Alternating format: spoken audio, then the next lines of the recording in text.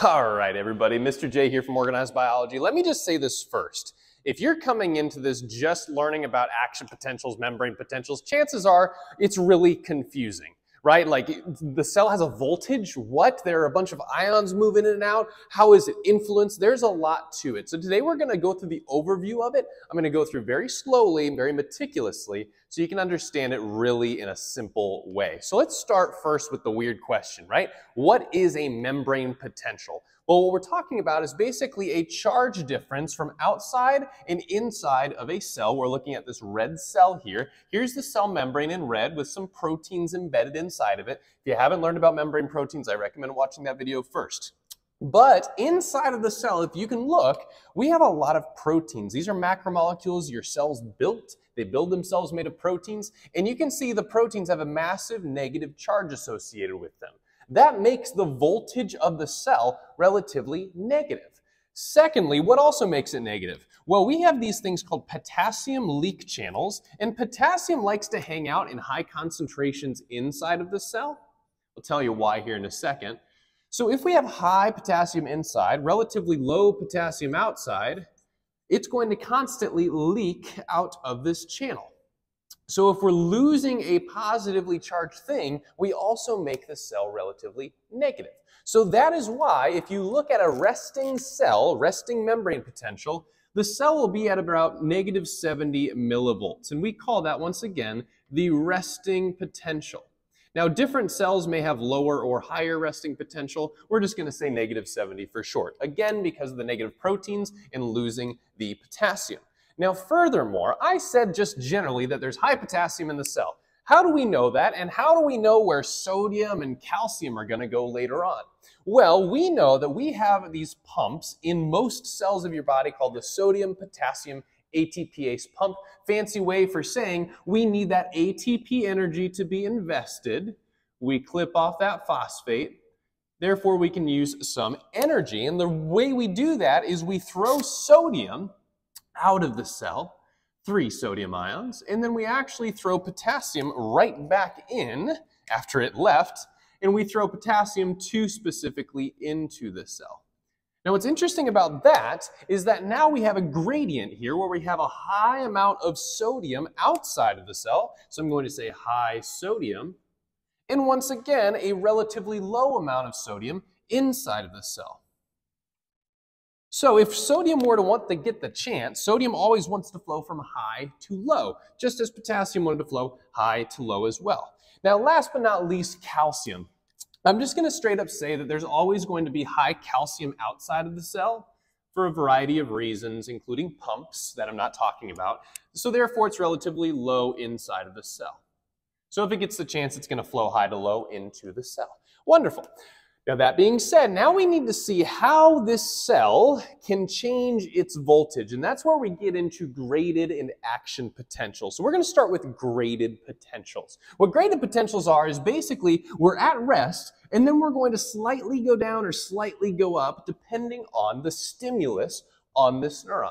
So as you can see, I've got 2 other players here, and these guys are going to be called presynaptic neurons.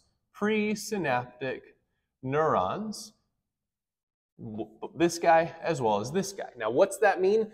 Pre means before, synaptic means the synapse.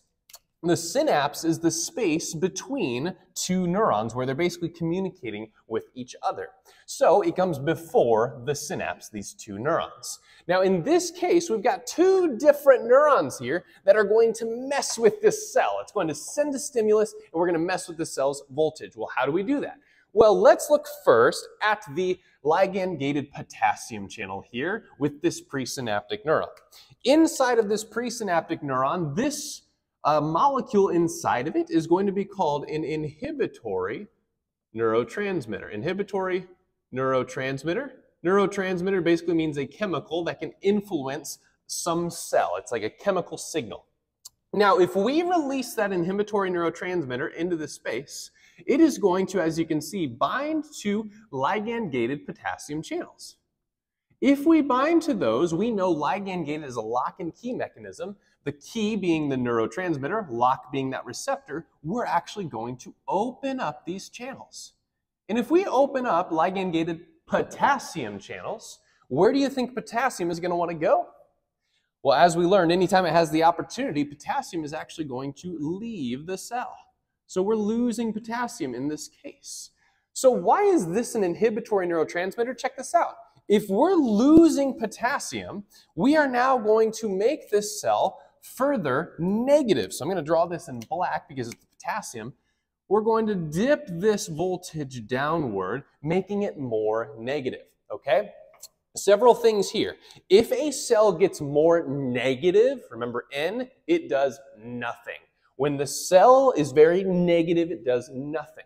So we call this an inhibitory postsynaptic potential.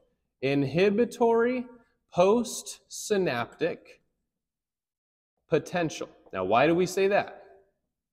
Because we are inhibiting the postsynaptic cell. What's the postsynaptic? Well, post means after. So this red neuron is going to be the postsynaptic cell, and we're making it more negative. So that's why it's called an inhibitory postsynaptic potential. Shortened up, IPSP. Wonderful. Now, another term you may hear here, I'm a nerd. Another term you may hear of when we're getting more negative, this is called repolarization. Repolarization, or just polarization. It depends on who is teaching it. Okay, so that's when this inhibitory neurotransmitter is talking here. Lose potassium, get more negative. But as you can see, we also have a blue presynaptic neuron. And as you can guess, this guy is instead going to be a stimulatory neurotransmitter. Stimulatory neurotransmitter. Now, why is that? Let's check it out. When we release the stimulatory neurotransmitter, it is going to bind to, as you can see, ligand-gated sodium channels. When key is in the lock, we open these gates up, and sodium, you can guess once again, is going to go high to low into the cell. So we're going to flow that sodium into the cell. And if we gain sodium inside of the cell, what do you think will happen to the voltage of the red neuron? Well, you can guess it's getting more positive. We're getting a more positive charge, so this is now going to go a little upwards. All right, couple things here. Let me ask you a question. What do you think it will be called when we go ever so slightly up? In terms of inhibitory postsynaptic potential, what do you think it will be? Well, you probably said stimulatory postsynaptic potential. It's actually called excitatory postsynaptic potential. So I tricked you there a little bit. Excitatory postsynaptic potential. As you can guess, we shorten that up as EPSP. And we call this going upwards depolarization. Depolarization, we're going away from the pole. Depolarization. Try to write and spell at the same time. Write and spell. Try to write and speak at the same time. It's hilarious. Okay, so these two examples are called graded potentials. Because as you can see, the neuron is still staying pretty negatively charged, right? We're not doing a whole lot inside of this neuron. It's still negative, so it's doing nothing. But here's the kicker.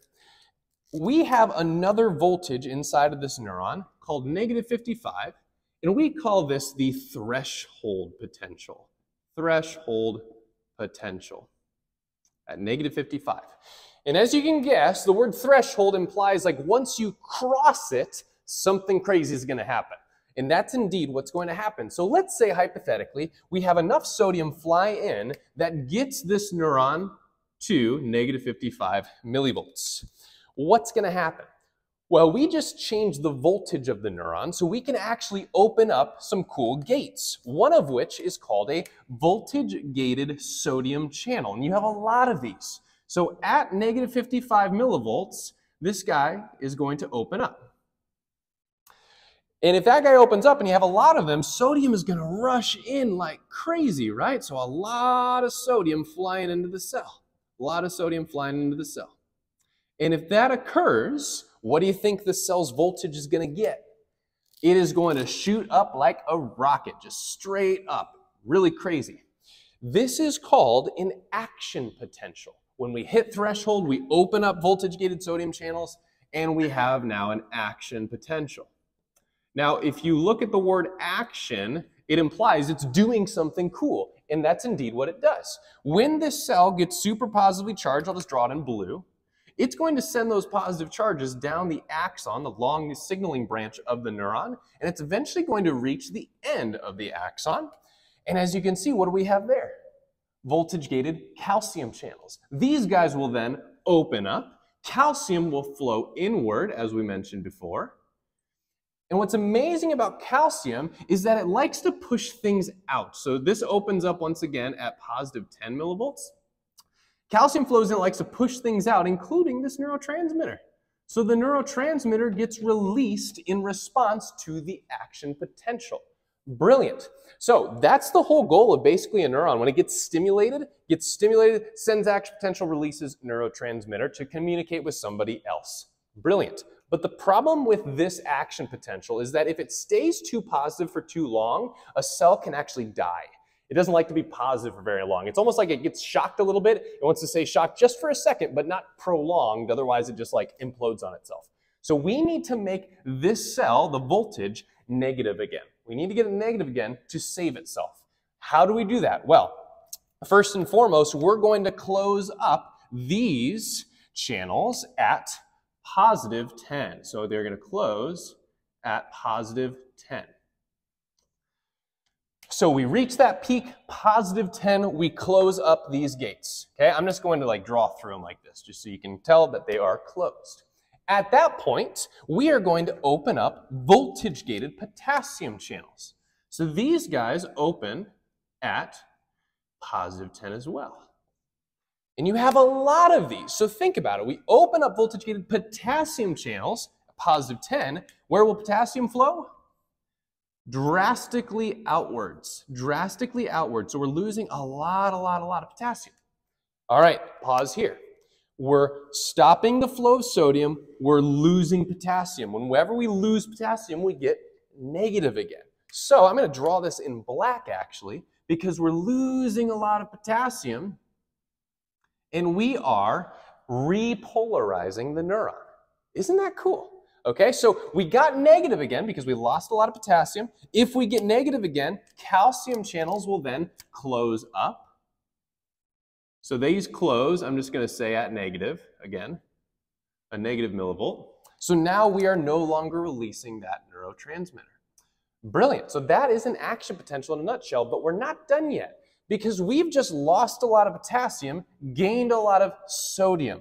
We don't like that because normally we liked the potassium on the inside and we like the sodium on the outside. So we have to reorient the membrane. Can you guess how we do that?